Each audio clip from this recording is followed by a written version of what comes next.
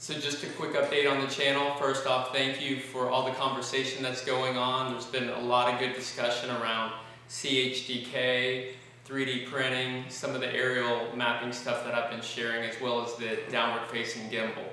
But recently I've been receiving a lot of comments with no reply button underneath, and I wanted to share what I hope is a fix for that. And I try to respond to as many comments as possible in my spare time, mainly because I enjoy sharing the information with you guys. And on the flip side, I've learned a lot from you as well. So I want to keep the conversation going, and hopefully this tip will show you how you can change your settings so that we're able to communicate with each other, as well as being able to communicate with people on other channels. This is my comments page. I normally go in here when I have spare time and reply to comments. You can see there's a reply button. I responded to Mark Harrison.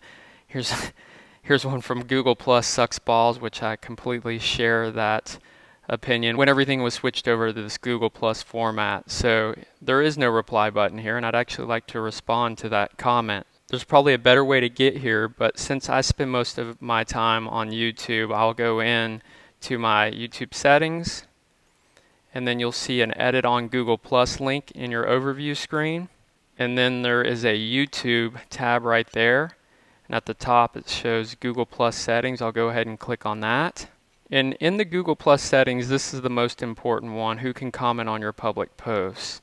And so this might by default be on extended circles or your circles, but you actually want that on anyone. And once that setting is applied, then others will be able to reply to your comments, including me. And if you guys know a better way to get to that actual settings page, please share it below. I know that was kind of a roundabout way to get there, but it's definitely the only way I could find. So that's it for now, and until next time, thanks for watching.